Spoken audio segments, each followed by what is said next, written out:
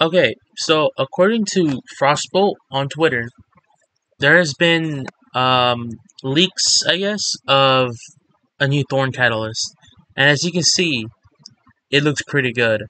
So right off the bat, it gives you range and stability, which is insane, actually insane. I think it should just give you a little bit of range and more stability, but that's just what I think. Um, because I'm a controller player.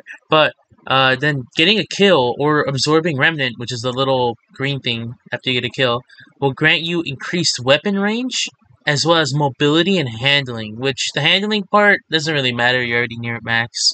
The mobility thing is huge for hunters, huge, and then the handling again. Well, actually, I'm at the range. The range is good. The range change is also pretty good.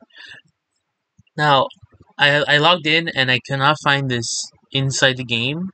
I'm assuming someone data mined it or someone leaked it on like Destiny leaks or something like that. And yeah, I just wanted to let everyone know that Thorn Catalyst is looking possible. You know, I already thought the gun was good. I already have like a decent clip with it, like with the base gun, and I love it. I just don't really like it because I'm using SMGs right now because it's like easy, turn off your brain. But this will be huge for sure. I've been wanting a Thorn Catalyst just like Crossbolt for like the longest. So yeah, just letting everyone know.